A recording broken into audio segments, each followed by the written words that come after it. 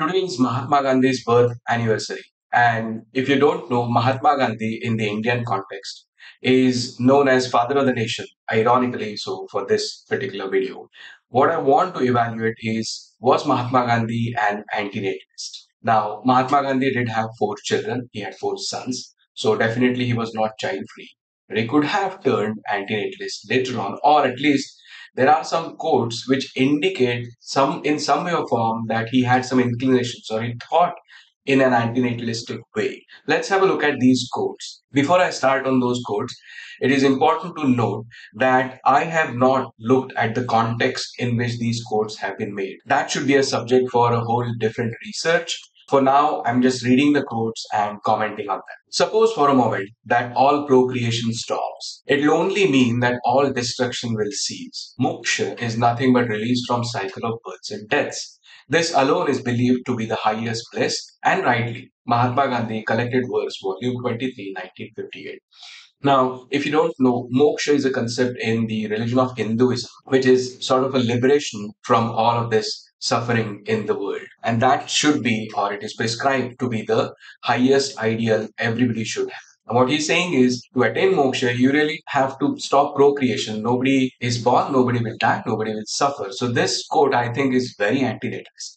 The ideal brahmachari had not to struggle with sensual desire or desire for procreation. It never troubles him at all. The whole world will be to him one vast family. He will center all his ambition in relieving the misery of mankind. And the desire for procreation will be to him as gall and wormwood. Mahatma Gandhi, Collected Works, Volume 30, 1968. Now, the concept of brahmachari, if you don't know, brahmachari is someone who has given up all his material desires.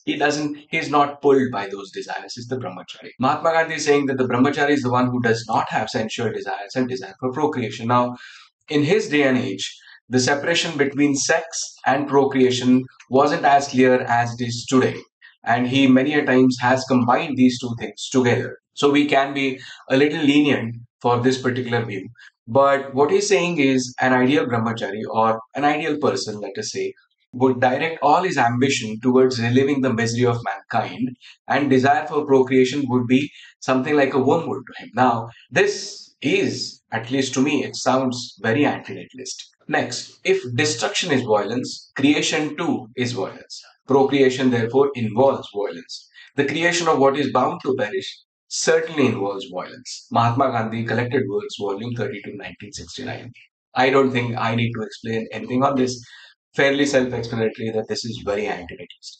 The last one. What shall I write? If I say that is good, it would be a lie. If I express sorrow, it would be violence. I would only say and wish that you learn to control your senses. Mahatma Gandhi, Gandhi's Passion. The Life and Legacy of Mahatma Gandhi, 2002. This letter is to his nephew Changalal's wife Kashi, who had just given birth to a daughter. Now, over here, he is referring to control the senses, which problem is more towards sexual desire than towards the desire to procreation. But even then, I think he is not celebrating the birth of their daughter. So those are the quotes based on which I think that Mahatma Gandhi had some antinatalistic inclinations.